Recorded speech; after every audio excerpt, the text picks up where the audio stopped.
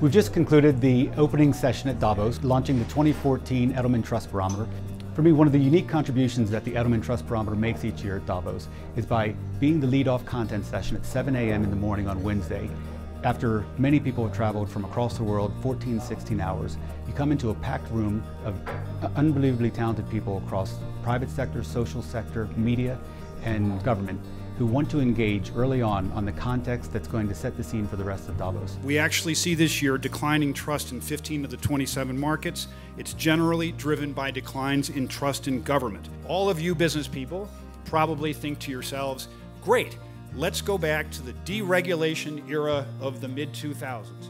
You would be 100% wrong, 100% wrong, because it is not permission to deregulate. Business has to lead the debate for change. That does not mean that government's role evaporates. It must mean that business has new expectations and responsibilities. It's a historic opportunity to set the context for change and to enable innovation. So today, we are going to put forward a concept. The new role for the CEO is Chief Engagement Officer. The how and the why, not just the what. Why it's good for society, why it's good for stakeholders.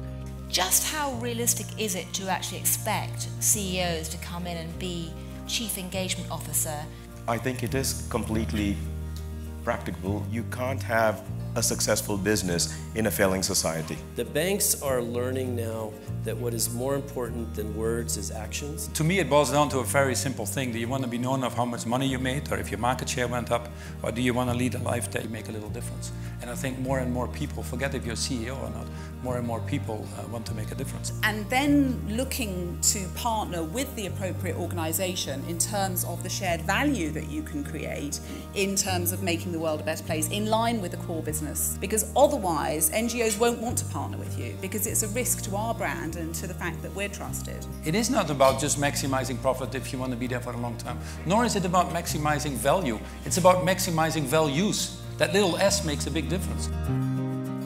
From my perspective, it was one of the most robust and far-ranging conversations. It extended significantly beyond infomercials and really got into the substance that was teed up by the 2014 Edelman Trust Barometer.